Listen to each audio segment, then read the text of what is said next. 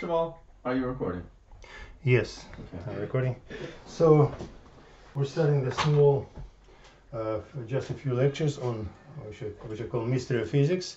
And for those who are going to watch this, better to watch some previous videos on numbers and names, just to get some information on mathematics and the ideas that I used here. But it's up to you guys. Okay, so Mystery of Physics. What I want to say mostly is that physics of 20th century and 21st century is very much very much different from the physics that we had long before, like Newton physics or physics of other physicists that was put that we got before the beginning of 20th century. 20th century was a really revolutionary century for physics, and there was so many ideas that most of the people just don't know about it. They heard something, but mostly they don't understand what is it about at all. So this is just to clear things just a little, and to give you some view to the future of physics too, because this physics is not yet finished. The mystery of physics is still there. Physics is advancing pretty fast, and right now we're experiencing the beginning of new scientific and technological revolution, which definitely will bring to new horizons in physics and in other sciences, by the way, too. So the history of the new physics started, that's what I would say, in 1911. That was pretty far ago, 1911, right? The scientist Heinke Hammerling-Onnes from Netherlands was working in Leiden University, and he was the first person in the world who managed to create a cryogenic system to make a liquid helium. Helium is a gas, as you know, right? The second one in the periodic table. Helium actually four, huh? Question. Yes, question. When you say gas, you mean at normal Earth pressure, normal Earth temperature? That's the idea? Yes. Okay. Yes, but yeah. So helium with this his atom weight is 4. So he managed to make it liquid at the temperature close to 4.2 Kelvin. And Kelvin is this absolute, huh? 4.2? Yes.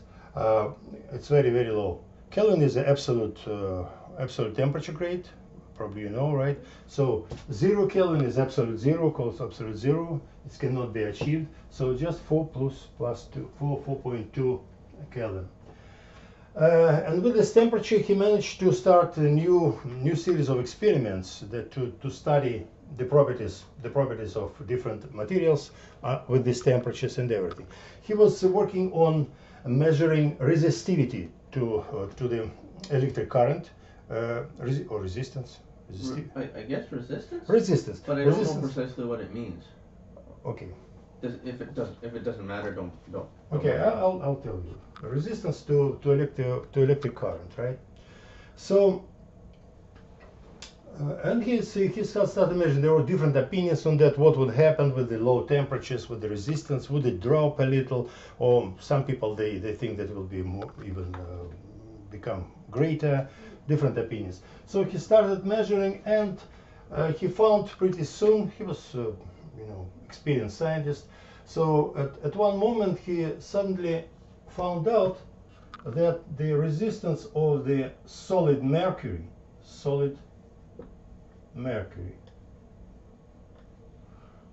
with this temperature, mercury, you know what mercury is, right? It's a liquid usually with normal temperature. It becomes solid, it's frozen. So it is a metal. Mercury is a metal. So he made just like a wire of this metal and measured the resistance of this thing. And he suddenly found out that the resistance dropped to 0, like 0. As far as he could measure it, it was just 0. What means resistance? Then he made something else to measure it more accurately. He curved this line of solid mercury into a circle. And he induced current there, electric current. And he saw that is what about resistance. And he saw that electric current was keeping going and going and going in this circle without any decrease. As far as he could measure, he measured many times, and he didn't see any decrease of this current for a long time. So he come to a conclusion that resistance, so you may say inner friction, right, for that that actually stops. Usually, any current induced in the wire would stop if you do not supply electricity, electrical energy. It would stop. Here, it was not stopping. It was not stopping at all. Many years later, there was made like maybe the longest experiment in history in this closed circuit, right, of metal. It was not mercury already; it was plumbum, as I remember, something like this. But it doesn't matter. They induced a current there, and they measured it for 27 years.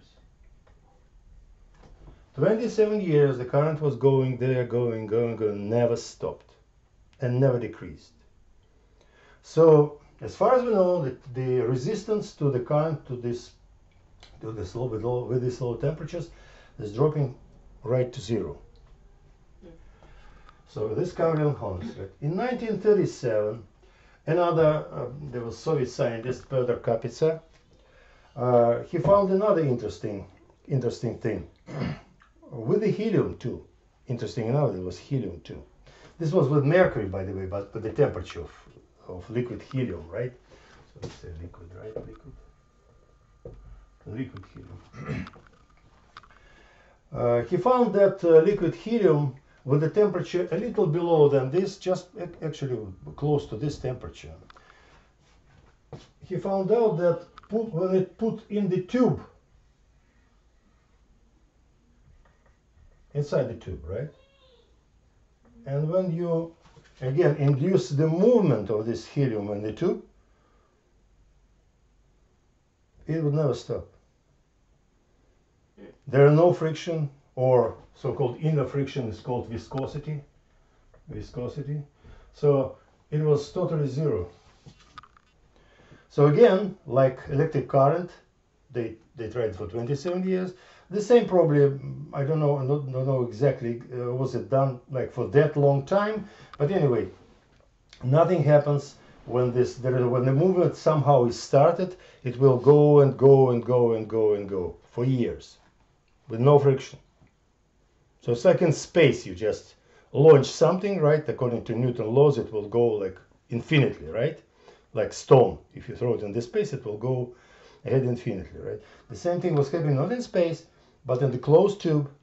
Well, not closed. If you make infinite tube, right, and put there helium with this temperature, it will go there like forever.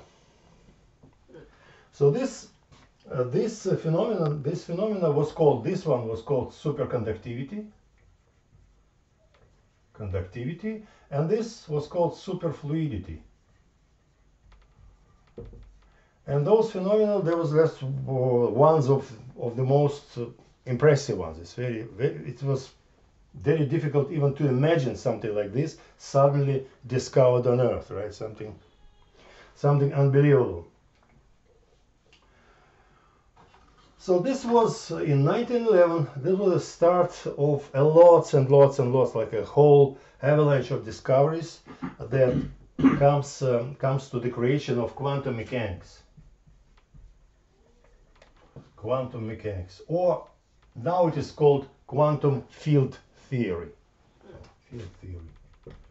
It's actually the same, just different names. And the field theory, of course, it's more advanced than just quantum mechanics. I've also heard of quantum physics. Is that related? Yes, the same thing. Same thing? Okay. Same thing.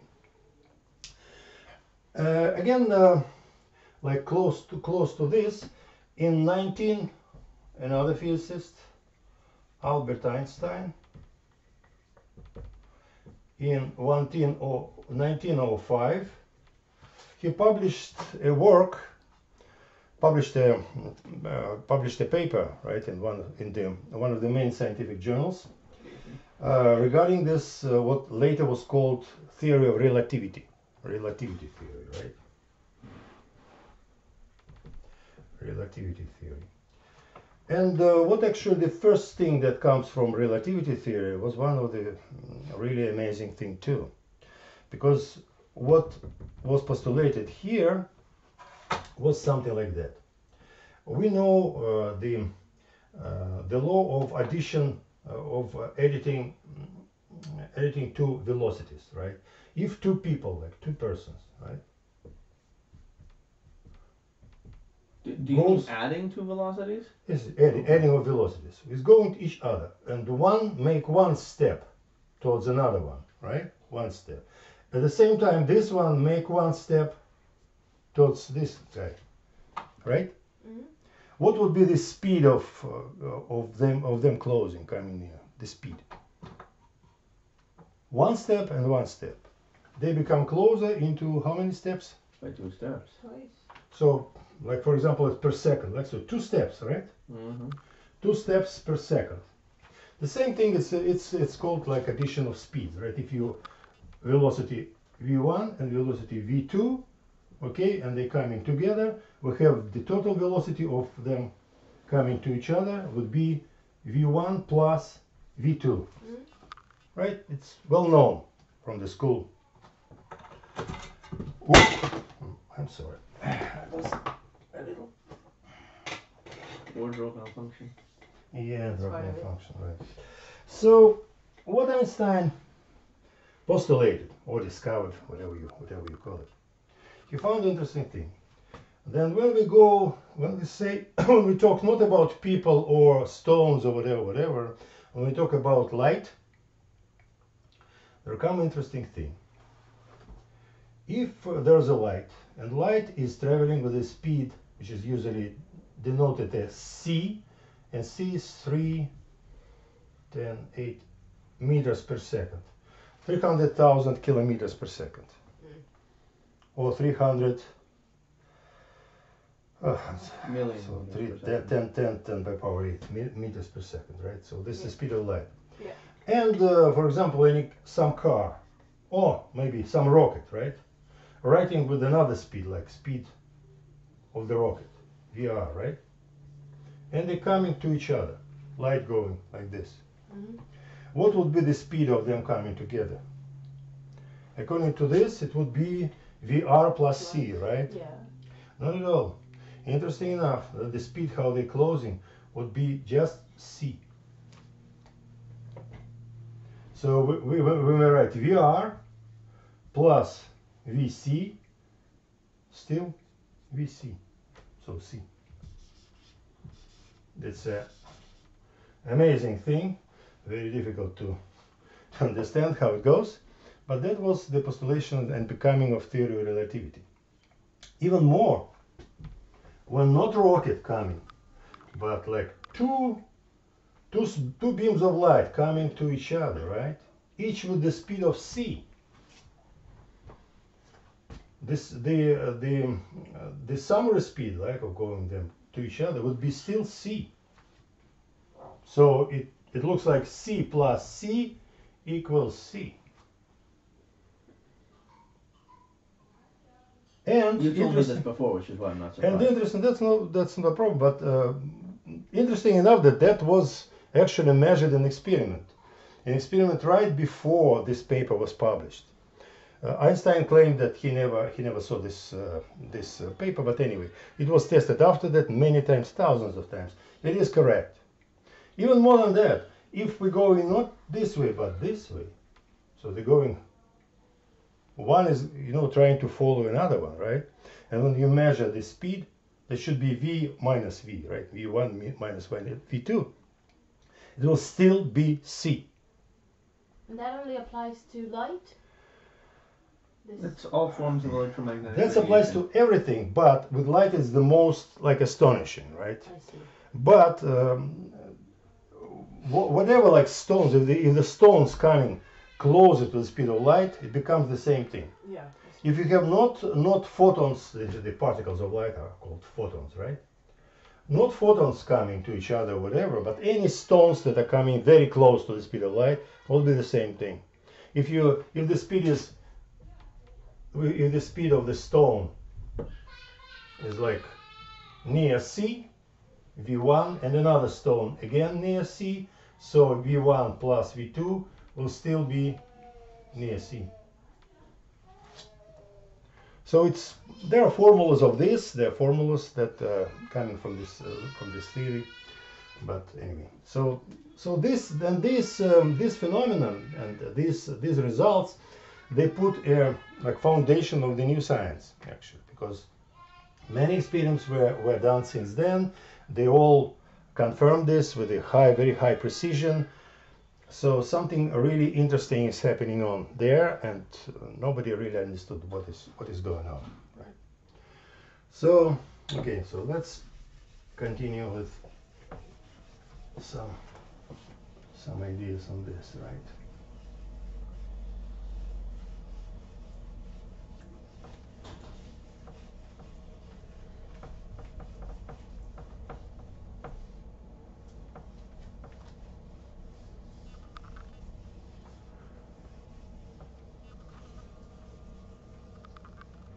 You know, this is not related, but this is all before World War II.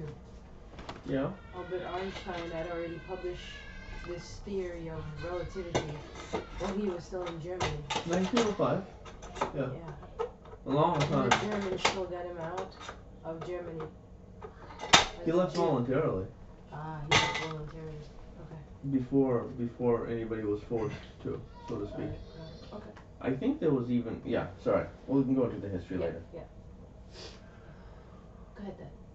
Okay. Let's get into history. So since then there were other interesting experiments, like for example, with the liquid helium, right? If you put liquid helium into a glass, right?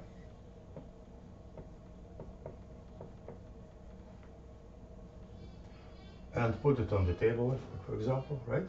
Yeah. They found out that pretty fast helium goes out of the glass in an interesting way. It goes, like, it looks like against the laws of physics, right? It goes up, which needs energy to go, right? Mm-hmm. But it goes up, goes down, and then it's spread over the table. As its temperature rises? No. It's just done it, it's doing it yourself. Room temperature? No change? No, it's not, it's liquid helium. Yeah, but is the temperature changing at that point? Nothing changing. Nothing is changing. It goes like by itself. It looks like a natural Hold on. process. So this is completely same pressure, same Everything. Yes, everything is, yeah. And it Again, leaves the glass, but it doesn't evaporate. It spreads up the sides and then Yeah. goes down again. it can evaporate too, but pretty fast it goes and spread just over How the table. interesting. Yeah. That's of course understandable that there are no friction here, right? Because helium is superfluid, so it's one thing. Another thing that was again was found. They were trying to separate. There was a theory that this helium, it contains of two parts, like two mixed liquids. One liquid is superfluid and another is not. Like that was. And they're trying to separate one from another, right? So what they did, they put helium into some reservoir, right? And they connected it with other one, with an ultra thin capillary, right? Mm-hmm. So they would, and they're expecting that here it will be like really superfluid thing, and here will be the rest of the helium-4. And they know that the regular helium, it cannot go through this ultra thin. It was tested, right? So in the temperature a little higher than this temperature of 4.2, right, Kelvin. None of helium can go through this thing, right? Okay. Then they low temperature until it comes superfluid, and they found out that the whole thing goes there. The whole all of this goes, like, for example, here. Maybe it's not like, okay, so maybe. Why all of it? Yeah. So the whole bunch of this goes there. Everything. So it looked like, and later it was confirmed, that the whole mass of helium-4 becomes superfluid Oh. with this temperature, all of it. But okay, and that's very interesting because there is a well-known distribution, actually, you know, that's in the of the molecules. You know that if you have some gas or liquid or whatever, some of the molecules are always moving, right? And some of them are moving really fast, so they have more temperature than the regular temperature. That's why they wanted to separate one from another, right? There's a distribution of temperatures in helium, but despite all these ideas, the whole helium become superfluid and come here, and it was not called nothing. Everything was the same. Yes. Okay. Question. How did it pass through the tube if liquid helium couldn't pass through the tube? Did it transform? Not superfluid. Not superfluid. Regular helium-4 liquid cannot go through this tube. But if it comes this to superfluid level, I see. not the part of it comes through, but the whole thing. Because the whole thing will I become see. superfluid. So helium could be a liquid before it's superfluid. Mm-hmm. Okay. And the same thing like here, some molecules have much more temperature than this. So some of the molecules in helium here have a temperature much more than 4.2. Much more. Still, gone here, and here again, some molecules have temperature much more than 4.2. So somehow molecules which shouldn't be fluid, superfluid, they still go there. Then they found even more interesting thing. Even this superfluid here. I'm sorry. I have another question. Yeah. This might be Sure. off topic, but if the entire fluid was cooled to 4.2 Kelvin, how is any part of it higher than 4.2 Kelvin?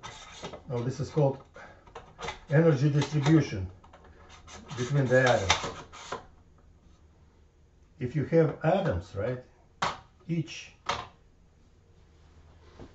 liquid or each gas has atoms, right? And atoms are moving. It's called Brown motion. Right. When they're moving, they have a distribution of velocities. Okay. Some of them, because it's the stochastic, the move is very, stochastic, word, right? It's probable. So there's some probability that some of these molecules, some of these atoms, has the speed much higher than others. Okay. Because they collide, they hit each other, everything is goes like this word stochastic for this actually. So it's not predictable, right? So they can hit each other with a great speed, and one of the atoms can't just jump, can be with a great. So they say that some of the atoms have the temperature more than the others. Because they move faster? Because they move faster, yeah. But are there fewer of them? Fewer, of course, yes. Okay. There's a distribution of this actually. I don't want to write. But when you say distribution, you mean the vast majority are all around the same. Vast majority are same close speed, to that. and some are lower and some are higher. Yeah, Okay. right, exactly. But in this, they all pass through these thin tubes, through this capillary, right? Later we found even more interesting thing. If you have a swirl here, right? For example, you put some stick and make it, swirl, right? So there's a swirl here. So it's like rotation movement, like in the cup of tea, right? When you mixing it with a spoon, right? You can induce this motion, right? And this motion will never stop because because there's no friction inside, right? So this swirl will stay there forever. It is a superfluid thing, one of the features. But the most interesting part is not even this. It's not even stay there forever. Just imagine what will happen. Right? We know that in superfluid, rotation cannot stop, right? Now we put this capillary here. Yeah. And the level goes further, lower, and of course the swirl here should disappear because there is no any more helium here. Yeah. And what do you think? It goes what everywhere? happens? It appears here. Same swirl. It goes and it went somehow. It went through this thin capillary. How, right? Just imagine what happened with this huge movement in this capillary. So lots and lots and lots and lots of things were discovered in this thing. No friction though means preservation of motion. Yes. But the question then is why would it move from one jar to the other jar, because that would include starting motion and then stopping motion while retaining the spinning motion. There are lots of questions there. Yeah, more questions than answers. That's what they found, right? So there was a lots and more, much more. Okay. So there comes and out of this and some other experiments which shown, like for example, again one of the famous experiments that were made with separate particles, right? Separate particle like photon, well, not only photon, electron, photon, other particles. They tried it with molecules, atoms, many things like later. When it goes to, like for example, this wall with two holes in it, so because it has some sort of it can go through this hole or that hole. The holes are closed, it's very close. So when we shoot these electrons here, they're coming through one hole or another hole, and it can be tested. When you put like some detectors here and there, right? Detectors for photons or electrons, whatever, they always say that electron or whatever particle comes only through this particle or through here. Through here or through here. So we always know that. Now we remove these things, detectors, and we measure what's the distribution of when they hit the wall here, right? What would be the distribution of electrons going there, right? And we expect that if it goes through one hole, it will be like something like this. So this is more electrons. This is distribution, the amount of electrons, like this, if you look. So this is the most dense part. And from this hole, it would be like this, right? If you throw stones, it will be like this. Most of the stones will go there, and some of the stones will come here and here and here and here. Understandable? So when they start measuring this, they found something different. They found that distribution is going like this. Like a wave. Like a spectrum. Lines. One line, So another completely line. independent of where the holes are? Yeah. No, it depends. There are lots of dependence and everything, but the picture is not like it was like regular particles. Something definitely was going on there. This picture actually is much closer to when we're talking not about particles but about waves. If we put some waves, if electron was a wave, it will be that kind of distribution. And if photon was a wave, again, will be that kind of distribution. But we know that by putting detectors here and here, we know that it always goes only through one of these things, right? Now they're starting doing some other stuff. They put a detector like just to watch. Did he pass here or he passed here? Just watch. Electron, which hole it passed through. When they put this detector, distribution immediately become normal. Like they were stones or particles. Immediately. Remove detector, or just not even remove, just turn it off. And you got this. What's in the detector? Nothing. They tried all type of detectors, everything. The most interesting experiment that was made later was that they actually measured, it was called delayed experiment, delayed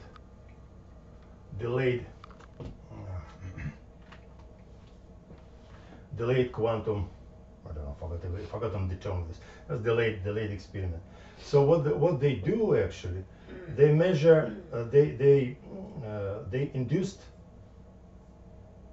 the separation. There's like certain particles that can divide into two in certain point after they pass these holes.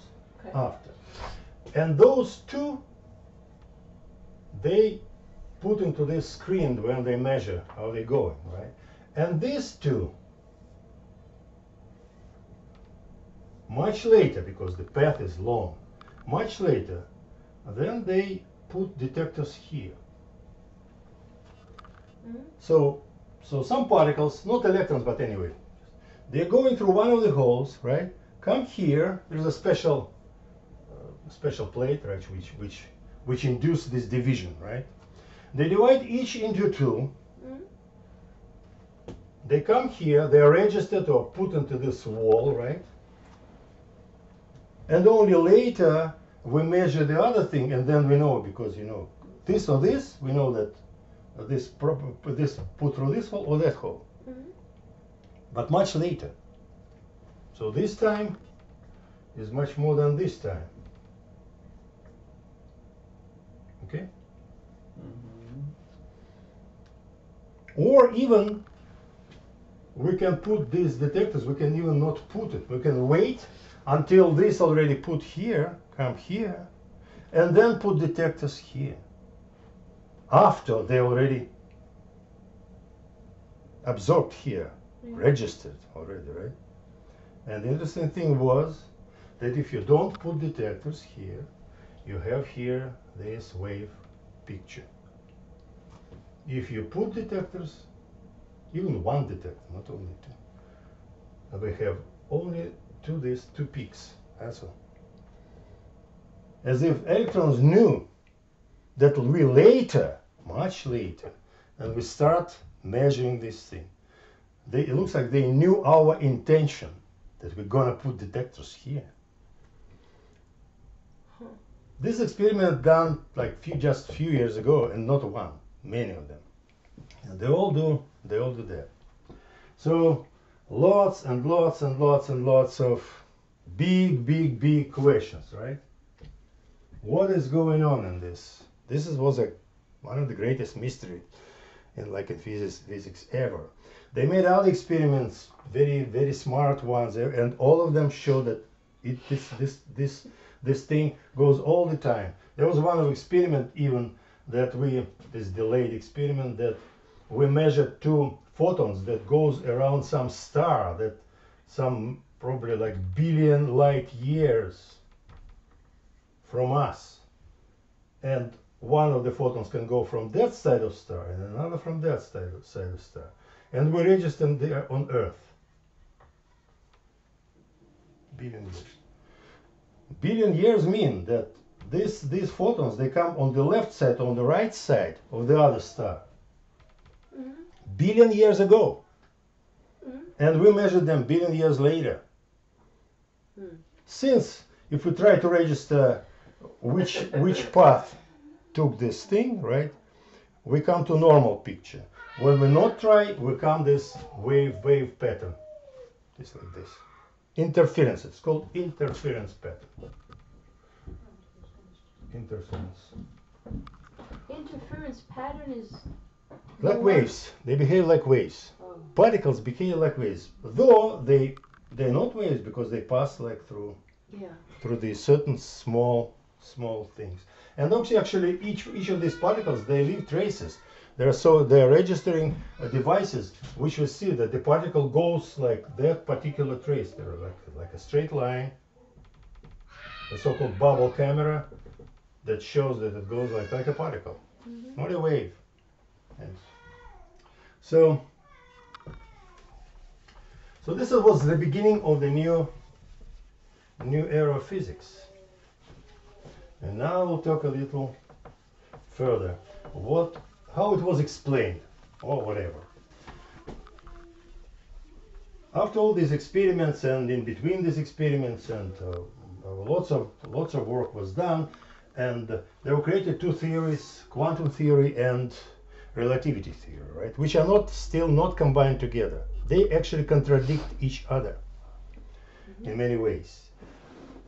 But so again, physics struggled for 100 years already to combine them.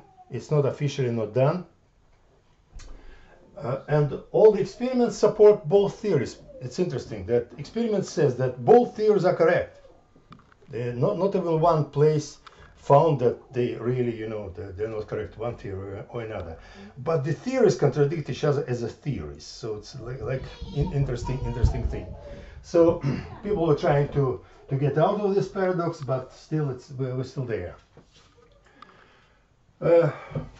Now, how it was, like sort of explanation.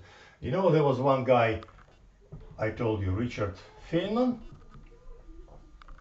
who said that nobody understands quantum mechanics.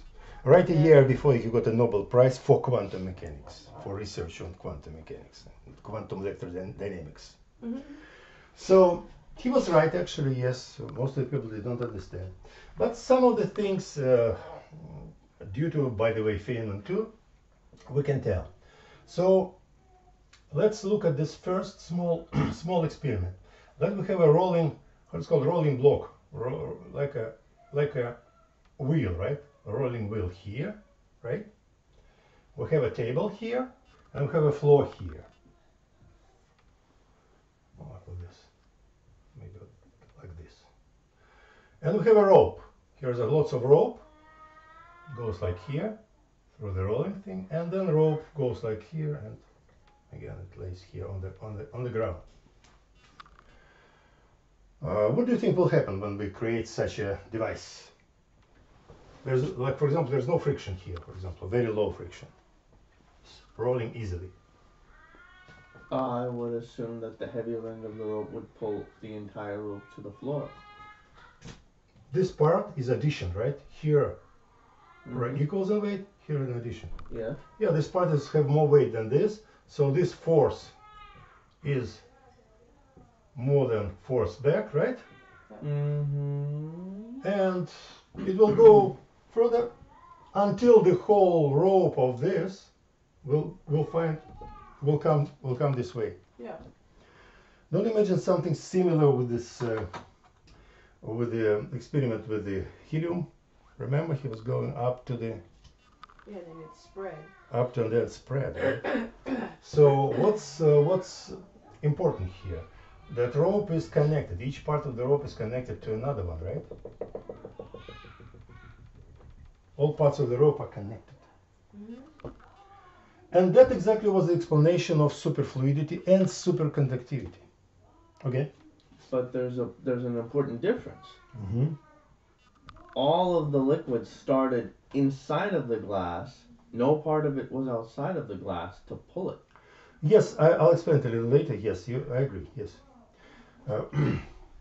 How it started, I explain it. It's not difficult. But anyway, so the first thing is that what was understood. That is very similar to this experiment, which has a interesting name. It's siphon effect. Siphon? Siphon. Siphon or I forgot. Siphon, I think. Siphon effect. Because the first it was actually discovered not with the rope, but with the liquid. Because siphon means to take small parts away from something. If you're using an eye. Yeah. So with the liquid. So what was found in the previous physics, right? When you put a tube, you have some liquid here, right? And you put a tube like that here, and if you put first, like by sucking maybe, first sucking some liquid here, the whole liquid from this reservoir will go down and spread here. Because liquid is difficult to actually break, to rip off. So liquid is like, in this case, it's hold together. Yeah. And that was called the siphon effect. The same thing as the rope, so, right? That's so how you steal gas from a car. Yeah, exactly. Yes, They use this thing. Yeah, they suck first, and then the whole reservoir, the whole tank goes to your place. They say siphon gas. That's literally what they say. So actually, this this picture belongs to Feynman. Feynman first suggested, but the theories were created before him. He was just suggested interesting explanation. So it was true too. The explanation was like this. So if you have liquid helium, or maybe electrons in any conductor, right, in the wire. Mm-hmm. So these atoms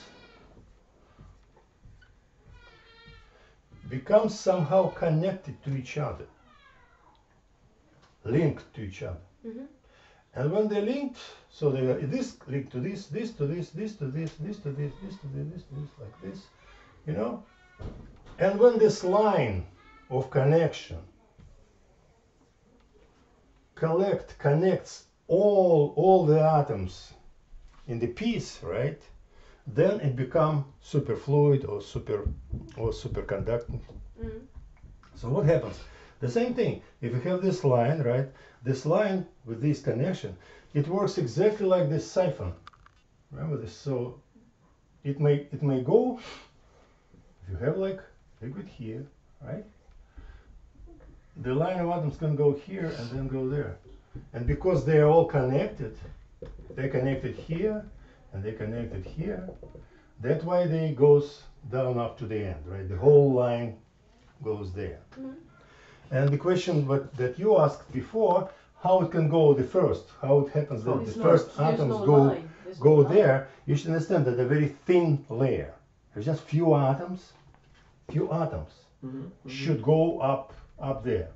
And they can go because of this, there's phenomenon, it's called surface tension. Surface tension. It means that atoms of a liquid, for example helium, they are attracted to the atoms of the wall. And if it's helium, right? So they're attracted to the atom of the wall, and this attraction usually is the force of attraction to the atom of the wall is actually stronger than attraction to the between atoms in the helium or whatever liquid. So the surface of the liquid becomes like this,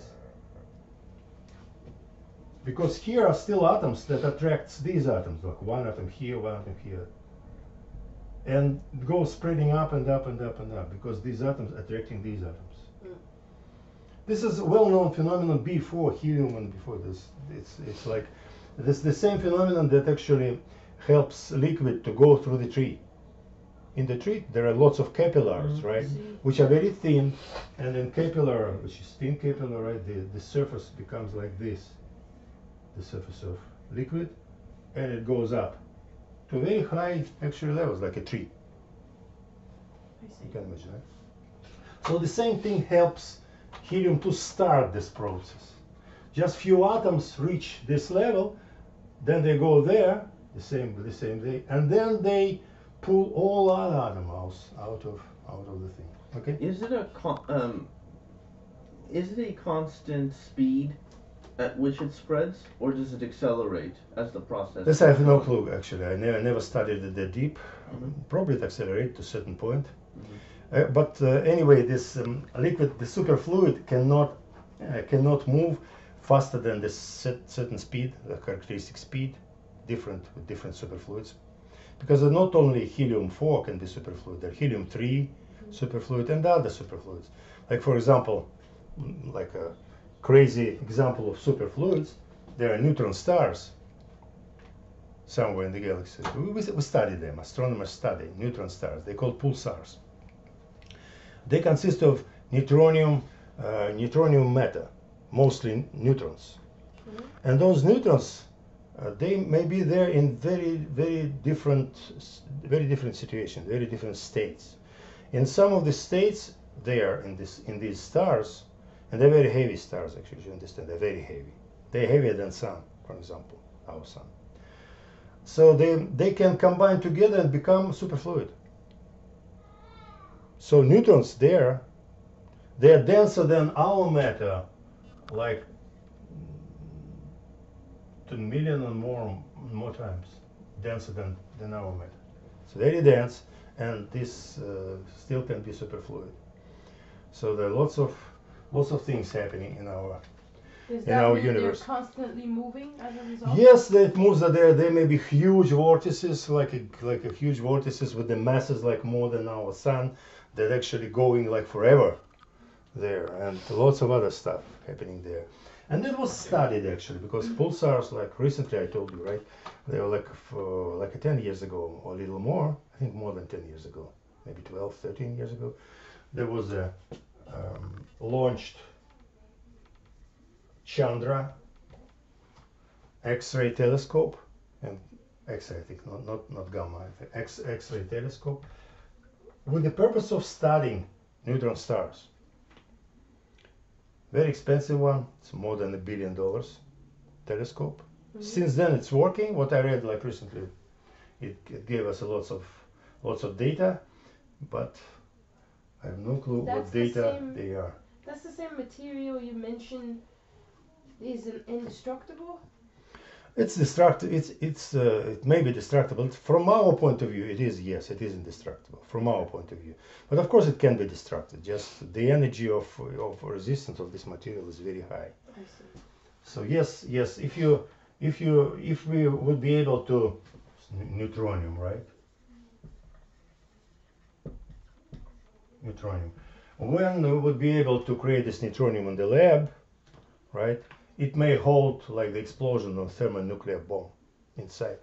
So we can build like a small engine which works, which have like thermonuclear explosion inside that will hold this, and no radiation will come out. So it's a very interesting material, but we don't have it here yet. So so you see, this starters, there are links between the atoms, right? And it was found that these links can be actually made between almost every similar atoms. So if the atoms or particles are identical in a certain way, this link can be established. Hmm. And it is called exchange force, which bind galaxy together. Yeah. So, and it's definitely this way. While studying this, they were studying for a long time. Recently, it's actually 1997. Are we fluidly moving? In 1997, in MIT, there was an experiment which made atoms of rubidium linked like this, and they created this is called BEC, so Bose-Einstein condensate.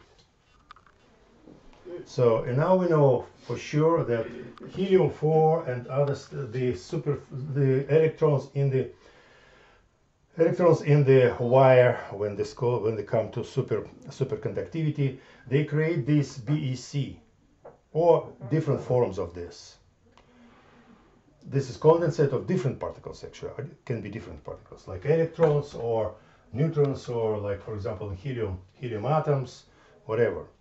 They connect to each other, link to each other, and they create this state which is called BEC or Bose-Einstein condensate. Bose-Einstein condensate. This is a totally new form of matter, very famous now. So, and the study is ongoing. So, what is interesting about this BC? According to quantum mechanics all the electrons, like we have lots of them, I think 10 to 80 or something, to the power of 80 electrons in the whole universe, right?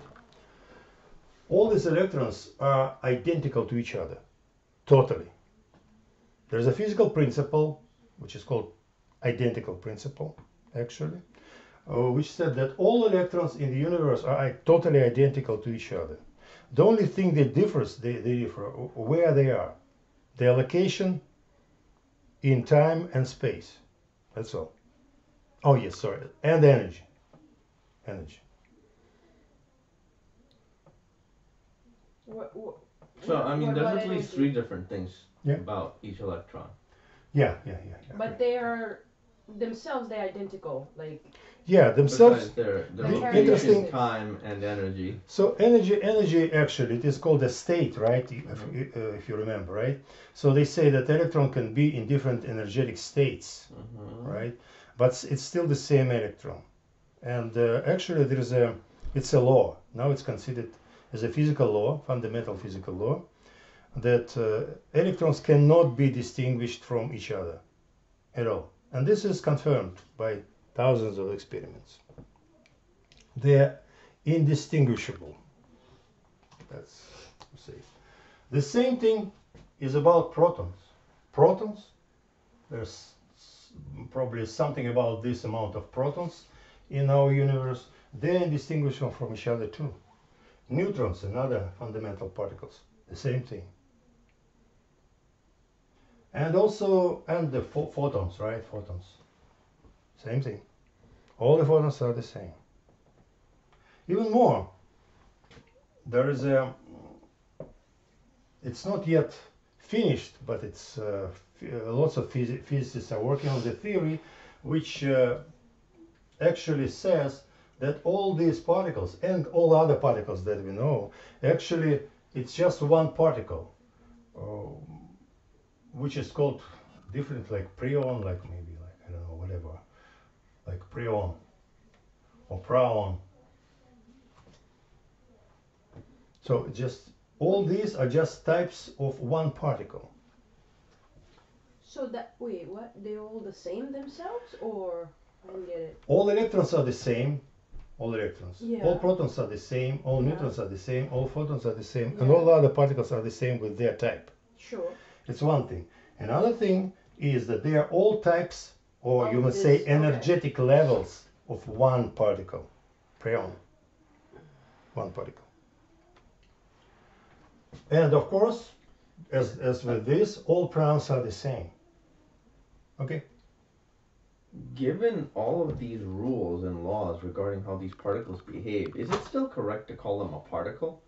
I mean, clearly they're not particles of sand. Yes, yes, They there don't are. behave at all like particles. Yes, it is called wave particle Bless you. Excuse me. duality,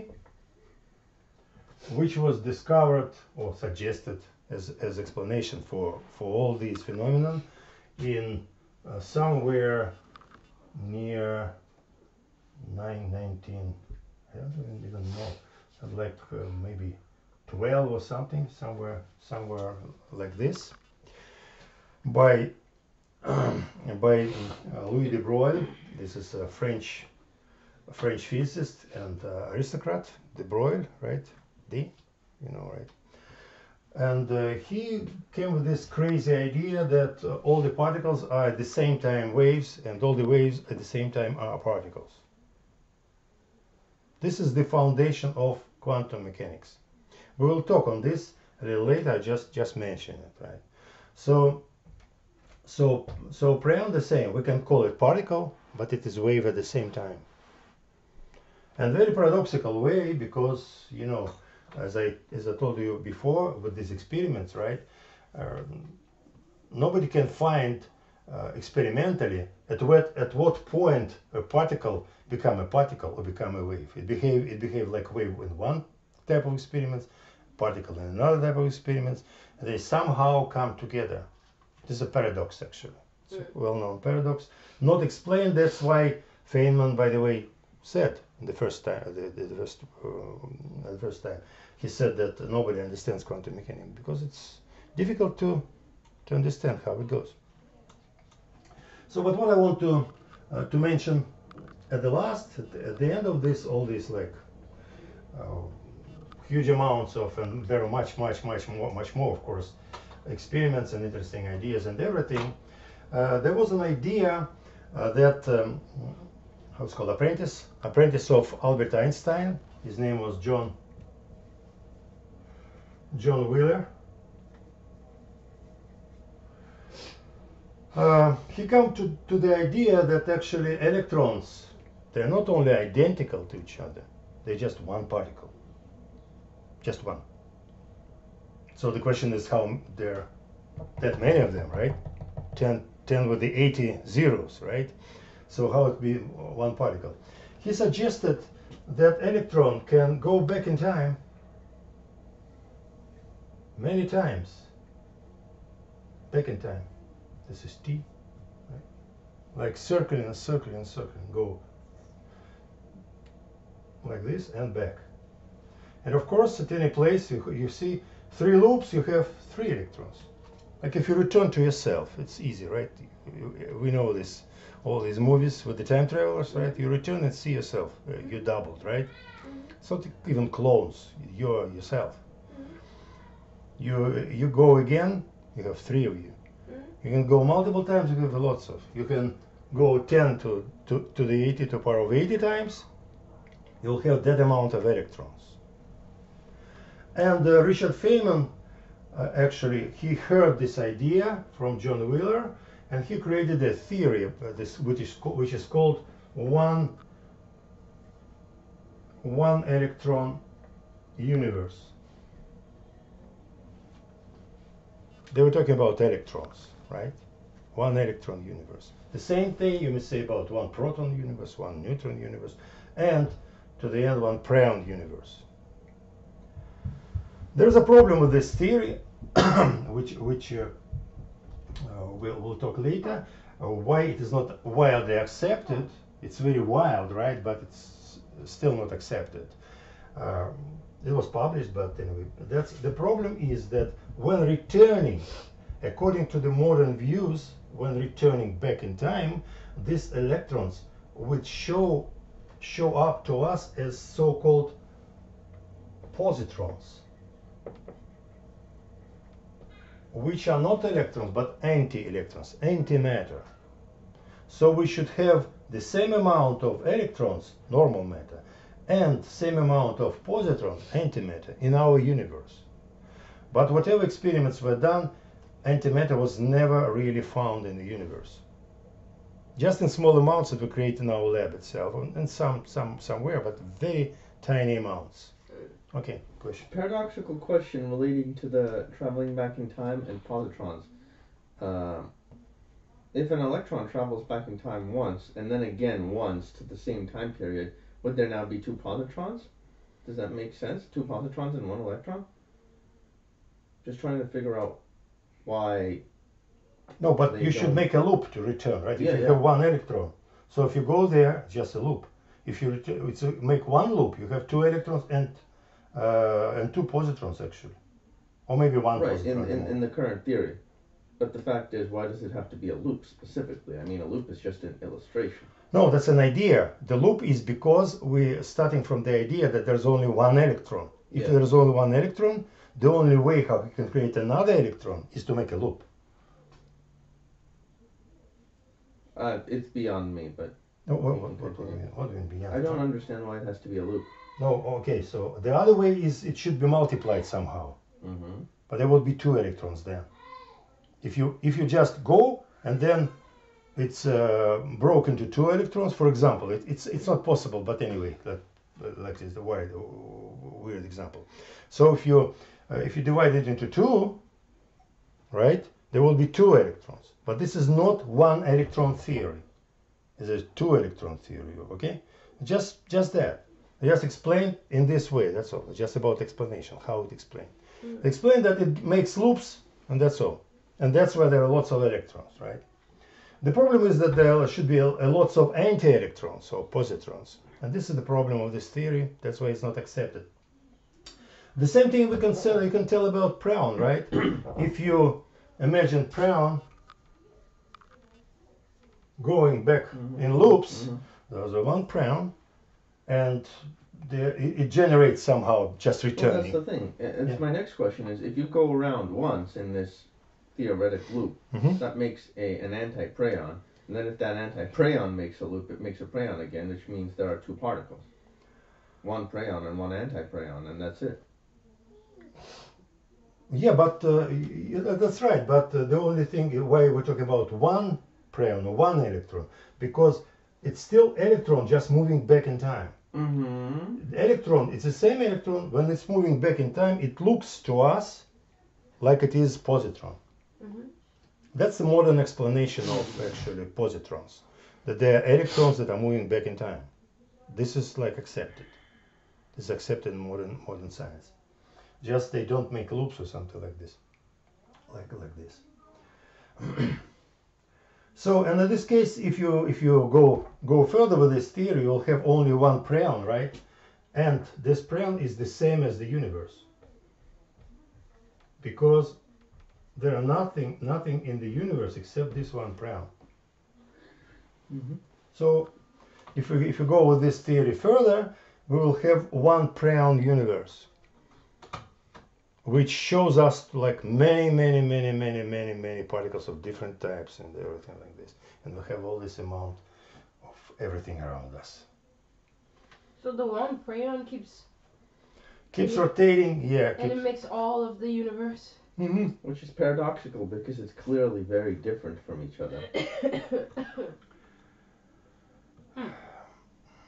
Clearly very different from each other, and the difference Because is you are not the same as me, and the whiteboard is not the same as the monitor. If it's all the same prion, then something must differentiate one from another. yeah. There's You got to have remember- some characteristics to separate one from the other. I remember the only difference in the beginning was like these coordinates and energy. Mm-hmm, right? Mm-hmm. So energy is relative to a certain time. So why it's relative? Because if electrons pass like this, right, with a great velocity, right, you have big energy, right? Mm-hmm. But when you yourself, with your measure device, like your ruler, right, you go with the same velocity, your relative velocity is zero, right? Relative velocity equals to zero. And the energy of electron becomes zero too, because electron is not moving in your system of reference. So energy is a little, energy is relative to a certain way. So it's all about like speeds and positions, right? But speeds and positions here, they may be a little different because there's tiny changes in loops. Not changes in prions or electrons, changes in loops, right? Loops are a little different. And it's like the same thing as, for example, you are standing between two mirrors. You know what happens when you stand between two mirrors? There are lots of reflections, right? And they go further infinitely to both directions. You will see the long corridor, right, of you standing right there. So will be lots of you. So the reflection, it could be made not only by this way. Returning to yourself, the loop is the same as reflection. Like if you look this way, you see yourself. Mm-hmm. If you have somehow can curve the line of sight, right? So the same idea, like to stand between two mirrors. Same thing is here. Do you actually believe in this theory? This one. In this, I electron? not only believe, I totally know that this is true. We will talk about this a little later, and this problem of antimatter too. Just explain a little way what is going on. Okay, I think that's just the time is. So, any other questions? Okay. There's one thing. Okay. Okay. No. Ask. No, I don't have a question per se. It just seems to me how you've described it. There's the one, I can't say that word. What is it? Prion. Prion, and then just energy, and that's it. That's what makes it different for everything else that we see. That's different. Yeah. If you talk about energy, actual explanation of energy, Yeah. right? But isn't it generating the energy as well? And it's Yes, in a certain way. I will tell you, energy. If you think about what energy is your potential or potential of certain particle, right? Yeah. To make some changes, And for example, if you have the line of time, you have time, right? In the beginning of time, you make some choice, this way or that way, when you go, like the road that you choose, right? Then this is t equals 0, right? Then at the t1, you made another choice. I see. Here and here, here and here. Then another choice, right? And those are doubling. That's a geometric progression. They're going very fast. It's exponential growth, right? So lots of choices, right? But if you look at this picture, you see that the influence of this point is the greatest. Then comes this point, then this, and here, like up to the certain moment, like current time, right? Current time, you can make some small changes, but they're not that big. The biggest changes you can do if you return here. What I meant that, or what I mean now, right? That the further particle is in time, back in time, the more influential it is. So the change that particle can make in the beginning of time is the butterfly. It's called butterfly effect, by the way, when they travel in time. So you step on the butterfly. Remember this famous story? And this butterfly causes a lot of changes in your world, in your current time, right? Yeah. So the further you go to the back in time, the more influential it is for your current time. And this influence, it can be shown mathematically. It's exactly what we name energy, what we say energy.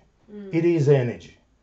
The further particles in time, the more energetic it is. So in here, if you're making loops, the particle that's starting the loop is the most influential. I see. Then the second, then the blah blah blah blah, and they create the hierarchy of energy actually. So it's the same particle, but it has the different energy because it's one in the beginning of the loops. Here's another loop. Here's another loop, another loop, another loop, another loop. So this is energy. Okay.